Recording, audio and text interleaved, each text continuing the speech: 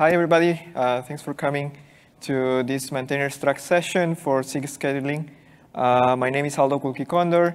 I work at Google, and I'm a TL in the SIG. So I'm Kensei from Mercari, Japan. I'm the approver in SIG Scheduling. So we're going to start with an overview of the scheduler, I guess which is the main project within our SIG. So we'll talk about the basics of it.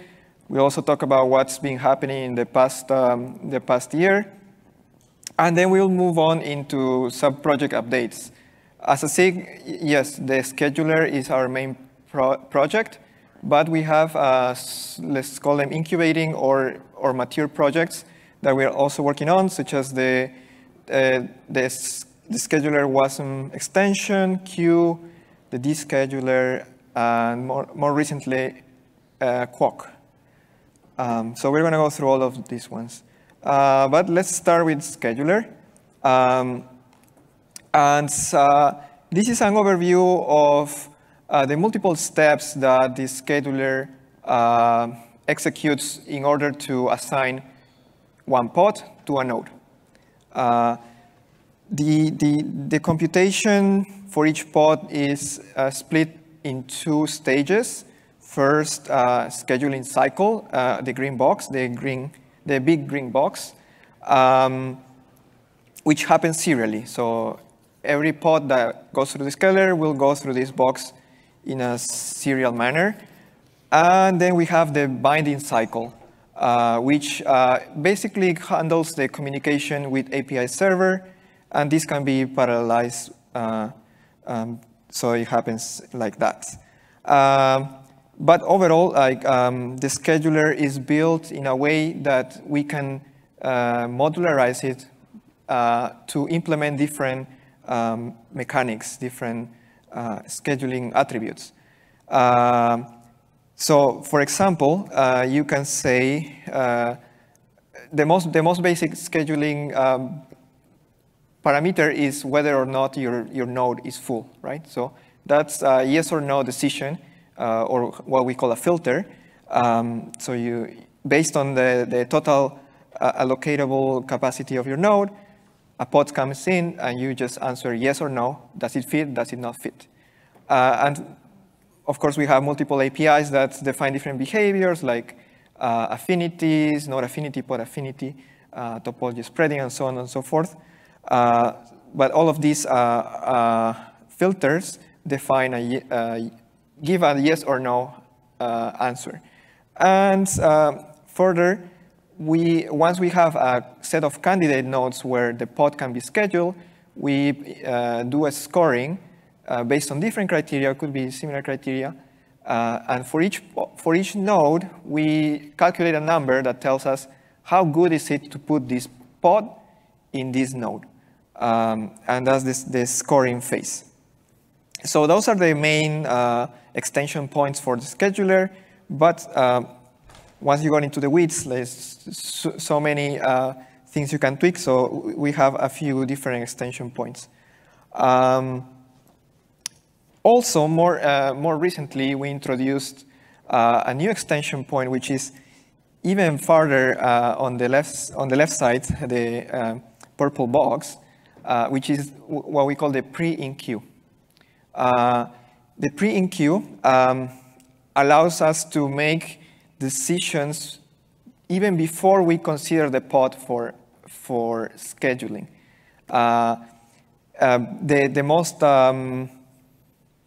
The most important feature here that uses this semantics is the scheduling gates, which simply allows us to hold the pod from scheduling until some other controller says yes or no. So you could have, for example, a quota manager that decides whether or not the pod is ready to be scheduled, or well, other extension or other mechanisms to decide. So that's where we are today with the scheduler.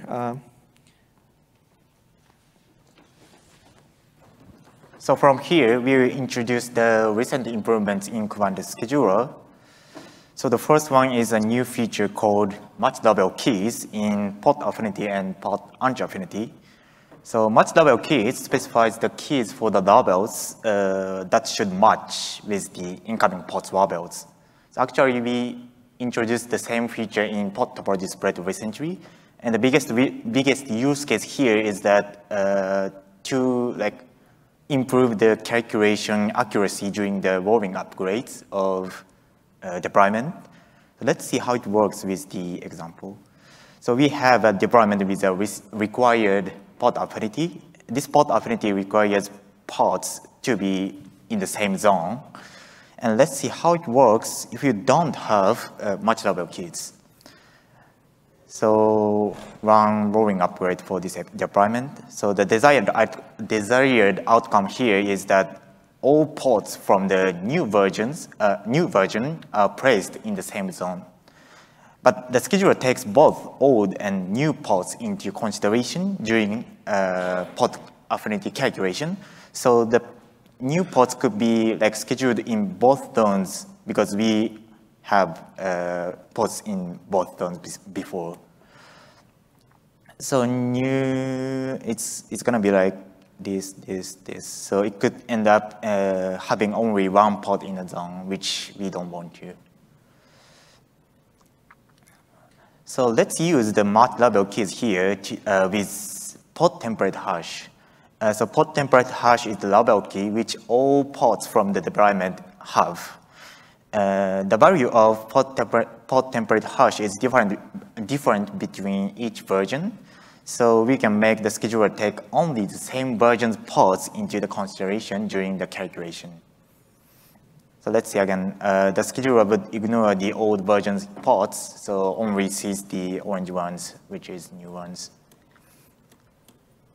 Cool, so the results should always be all orange ports are placed in the same zone.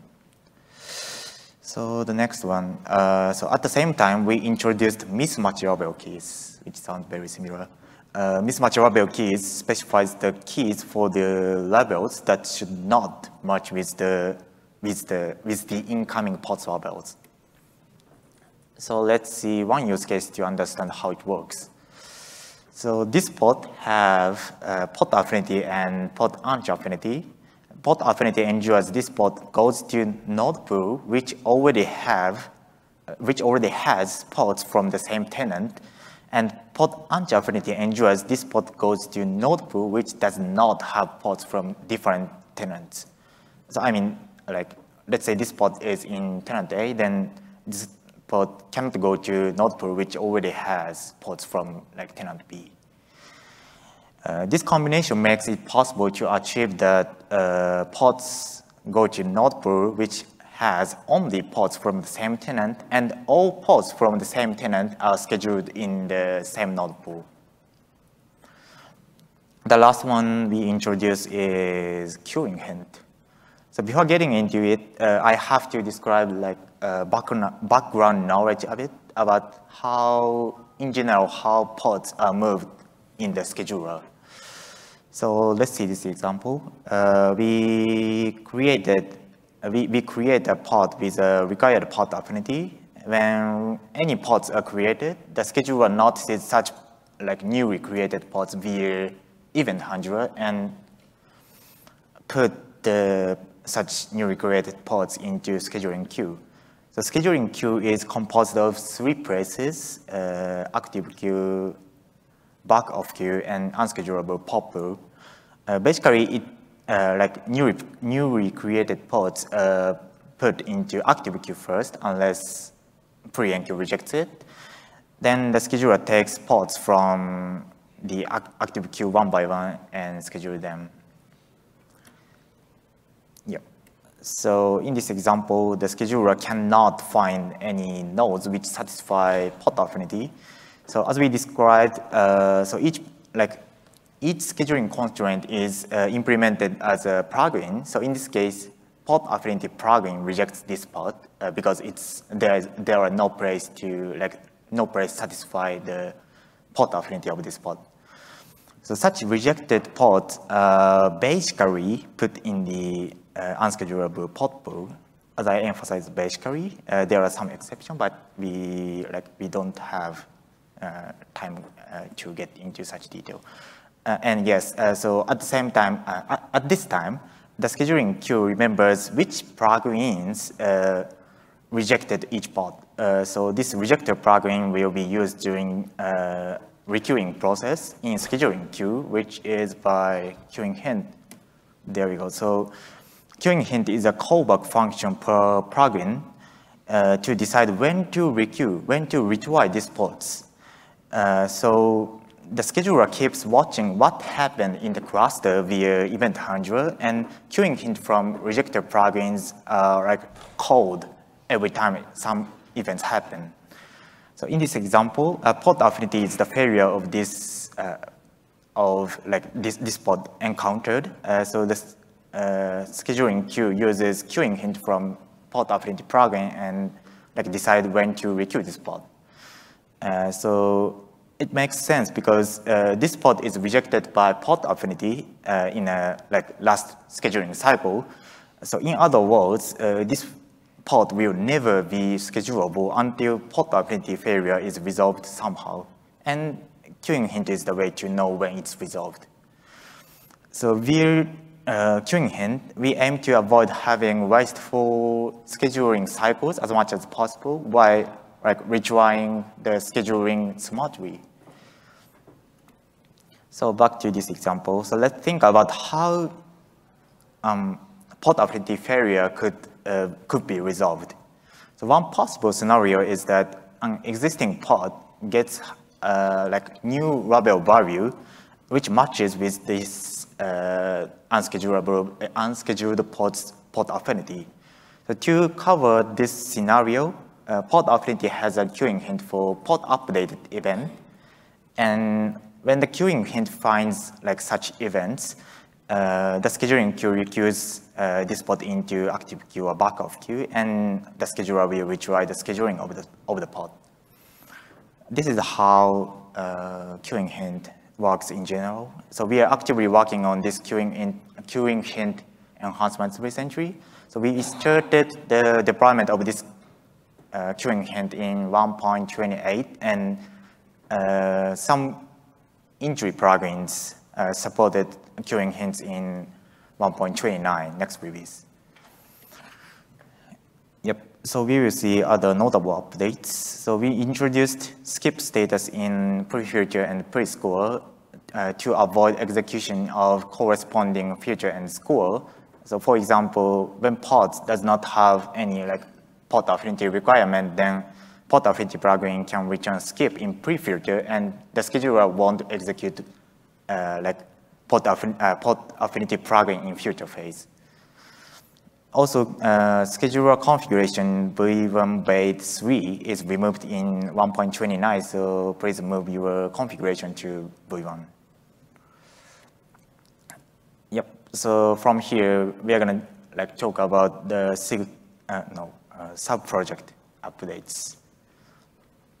The first one is WASM extension. So it's quite new subproject in SIG Scheduling. It's an experimental extension to build scheduling plugins on WebAssembly.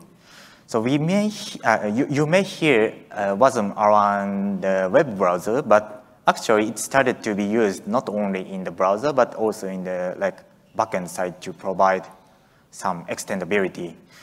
So yeah, let's see how it works. This project has Golang SDK, which allows people to develop plugins in a very similar experience to existing Golang scheduler plugins.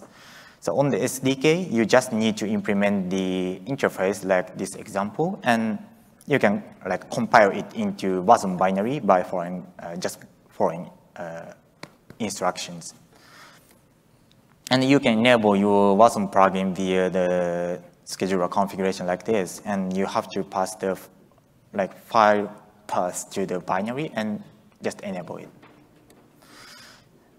So when you want to bring your own logic into the scheduler, you probably implement your own like Golang scheduler plugins nowadays.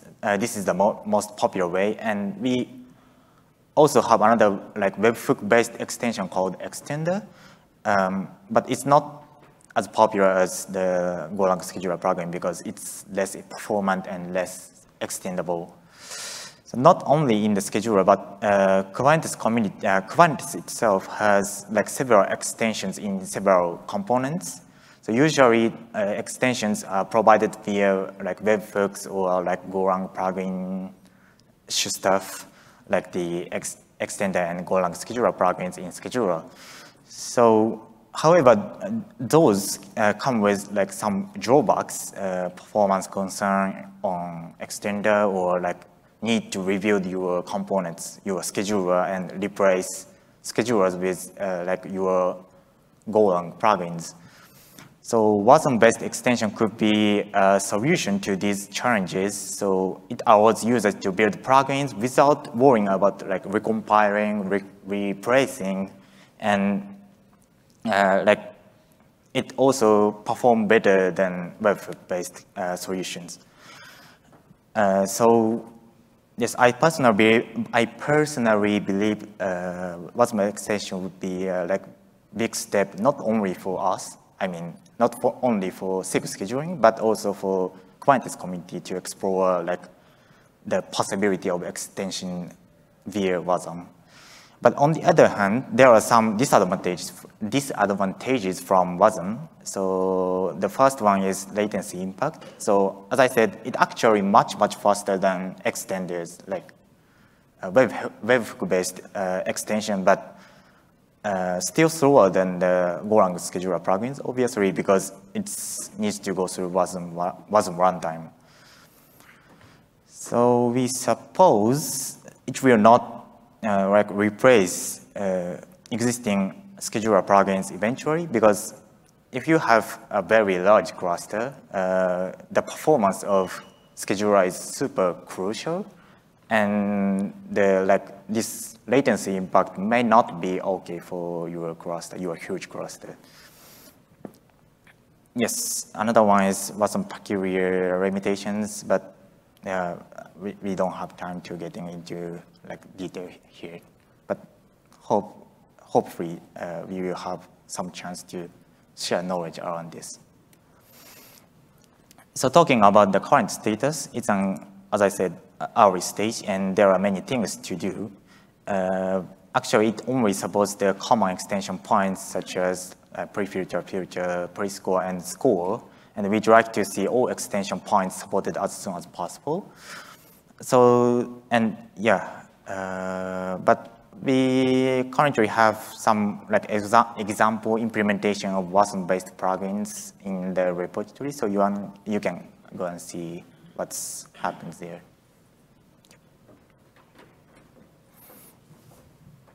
The next project we wanted to highlight is Kueue. This is probably at the moment one of the biggest projects in SIG scheduling, other than the scheduler, of course. What is this offering? So you can think of Kueue as a second-level scheduler that takes decisions at the job level, and the decisions are whether or not a particular application, a particular team has enough quota to run their job. So it takes decisions at the job level as opposed to the pod level, like the scheduler. So we can take queuing decisions independently of the size of the job. So it's a resource quota manager to offer some flexibility around the quota management. It offers a two-level hierarchy so that you can define fair sharing and borrowing semantics. And once you define borrowing, you might also want to do preemption. And the preemption here happens at the job level as opposed to preempting in the individual pods. Also, very core to the design of queue is fungibility, which maybe not everybody is familiar with the term, but it's the ability to burst from one type of resource into another, which could be different levels of availability, like you can have reservations or on-demand VMs or spot VMs. Or if we are talking, for example, about accelerators, maybe you have different models and you want to run on the newest, shiniest GPU, but you're okay running in another model. So all these semantics can be defined in queue. Again, queue works at the job level, so we need to understand particular APIs. We already support the job API, the Kubernetes native job API, as well as a newer API in SIG apps, which is JobSet. And we also support all of Kubeflow, KubeRay through RayJob, and more recently, plain pods. And because not everybody runs like this standard or well-known CRDs, we also we have a library so you can extend support for any CRDs. And we also added more recently a new mechanism to inject extra decisions about whether or not a job can be admitted. So I want to give a quick overview of all the components, how queue and scheduler and other components talk to each other, and how it fits in a batch system. First of all, on the top, on the left, you have a cluster administrator or a cluster operator. They define how much resources can each tenant of the cluster have, right? So they would define what we call flavors, which is which resources you have, and queues, which will have the quotas. And on the other hand, you have a researcher that probably is not familiar with all the internals of Kubernetes. They just want to run jobs. So they have all their backlog of jobs. And the journey for them is very simple. They just create a job, which could be, again, a Kubernetes job, a Kubeflow job, so on and so forth. So that comes into the API server. Queue reacts to it. Queue takes a quota level, a quota decision, a quota-based decision, decides whether or not to admit the job. It looks at the resource flavors. If there is quota in a particular resource flavor, then it will inject node affinities associated to this flavor so that the scheduler can later pay attention to these node labels and place the pods in that particular flavor. So that's step 2. Here is where the new features come in, 2.1 and 2.2, they highlighted with asterisks on red. We added this external admission checks logic or admission check extensions, which give us the ability to control, give the control of admission to other controllers. One of such controllers is the cluster-autoscaler. If your cloud provider supports this API, which in the cluster-autoscaler is called the provision and request API, if they support this API, you are able to request a bulk of resources from the cloud provider. So you can say, I have 10 or 100 or 1,000 pods with this shape. Can you provide them? So Queue is able to use this API for your job, and it will request the scale up. And once the cluster-autoscaler responds, yes, I made the scale up, we can proceed with the rest of the process. On the lower side, 2.2, we have these external checks. You can define your own custom external checks. You could, for example, implement budgets. We are thinking of implementing multi-clusters through this extension mechanism. Multiple things you can do. So that's 2.2. Now we have decided the job can run. Great. So what does this mean? This means that now at this point, the job controller or the Kubeflow controller is able to decide, is able to create pods. So these job controllers go and create pods. And up to this point, we haven't used much etcd storage. Only at this point, once we know that the job can run, we create all these pods. And once we have the pods, kube-scheduler can do its usual tasks and assign a node to each of these pods. And if you didn't have the provisioning request support, your cluster-autoscaler can still scale up if necessary. So as you can see, Q doesn't replace any of the existing components. It's a higher level scheduler, or we like to call it a queuing system that plays, and you can plug into your existing cluster, and you can even use other schedulers with Q. So quickly, because I'm running out of time, these are the things that are in our mind for the next releases. We just did a release 2 weeks ago, but we are thinking of more visibility, group support for pods, so groups of pods as opposed to single pods, more policies for requeuing, also hierarchies. We have a 2-level hierarchy. Our users are asking for higher levels. We are thinking of multi-cluster and workflows. We don't want to implement workflows in Q. Again, there are many great workflow managers like Argo, Tekton, or Kubeflow pipelines, so on and so forth, SnakeMake. They do their job great. We want that to work with Q, as opposed to Q having to re-implement all that logic.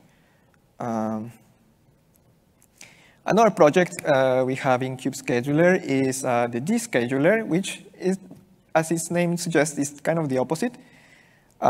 You have lots of running pods. Now you have certain policies for when these pods needs to be evicted.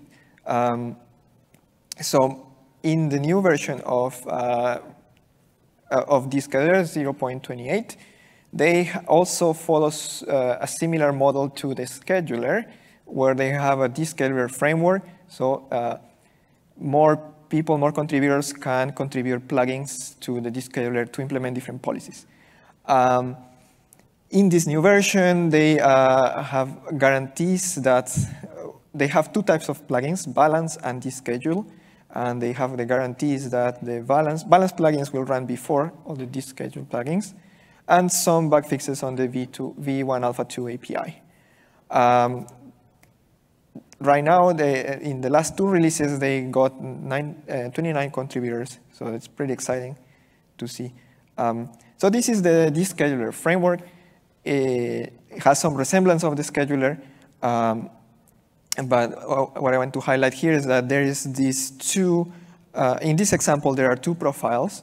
You can have as many different profiles, and within a profile, you can have deschedule plugins and balance plugins. What is deschedule plugins? Very simple things. They take a decision for one pod at a time. For example, you can have a simple policy such as TTL. After X minutes, you want the pods to stop. That's a simple example of a deschedule plugin. On the other hand, you can have a balance plugin, which takes decisions for groups of pods. For example, if you want to maintain high availability, you probably want to maintain certain level of homogeneity between different zones, right? So you can implement a plugin to define the semantics, or the descheduler already has these plugins as well. Next, I think this is the last sub-project. Quark, also quite new, but already 2K GitHub stars, which is a lot, given the time that it's been going for. What is this? So we have all these scheduling projects, how do we measure the performance of them? How do we simulate before we go into production? How do we do simulations of all these scheduling semantics? So this is where Kueue comes in. Kueue its name means Kubernetes without kubelet. So basically, it's a controller that simulates what kubelet would do if all these pods existed, all these nodes existed. So we can easily run, for example, a 10,000 nodes simulation in a single in one laptop. You don't have to create a big cluster, a big real cluster, but you get as close as possible to a real cluster. You still have health checks and all this extra load on the API server from the kubelets, and pods can start and can finish. So yeah, a lot of feedback in the past months, and some highlights. There is some support through CRDs for configuration. Kueue is deployable in a single image. And now, recently, Kueue supports Podman, so you can run Kueue anywhere pretty much, Docker, Podman, NerdCTL, or even as a binary in your laptop, like directly on your laptop. Support for snapshot and restore through kueue-ctl. Yes, and what is coming next? Some usage simulation for CPU memory and extra commands through kueue-ctl. So lots of projects. I hope we didn't overwhelm you too much, but now we have some minutes for questions.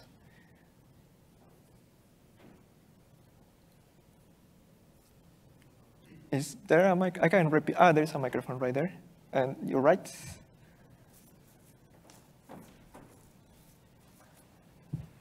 Thanks for your presentation. One question you mentioned, you have the concept for job sets. Can I use it together with MPI jobs, build a job set from MPI jobs, for example? Yes, so that is, well, this is SIG apps domain. Although I'm fairly familiar with job set. The idea of job set is that you can define a job with multiple templates, and you can define some networking for these pods. So yes, you can use it to implement MPI jobs. At the moment, there are some complications because in MPI you need all this you need the hostname file, right? That contains all the names of all the pods. So that's something that you probably will have to do it yourself. Job set by itself doesn't provide you with that. I cannot nest currently the kubeflow MPI job kind of thing. So kubeflow solves all of this already. But only for one template. So you can have actually, well, two templates, the driver and the workers, but you only have one shape of workers. So yes, you can, kubeflow already supports all of that. So that's out of the box. Jobset tries to go a little bit beyond, but MPI it's tricky. Okay. Yes. Thank you. Hi. I don't know if this is something that's supported in job sets, but is there going to be any support for like being able to consider a group of jobs to be handled by the queue, I think it was. So I think in your example, like you can consider like a single job, but if we had some conditions for like, I want to schedule a group of jobs and I only want them to be scheduled if all of them can be scheduled, or some conditions like that, for example? Like, is there any? Job set is about creation. So all it does is create pods based on the templates. Scheduling is still in the scheduler side, and queue. So queue knows how to take into account the entire size of the job set. so that it can make the decision for the job set. The scheduler would still take individual decisions for each of the pods, but there is an open cap and still an open issue to implement cost scheduling. We have the cost scheduling plugin in another subproject which needs to be graduated and brought back upstream. But yeah, all these pieces, we are trying to make them supported all the way through, but we are still on the way.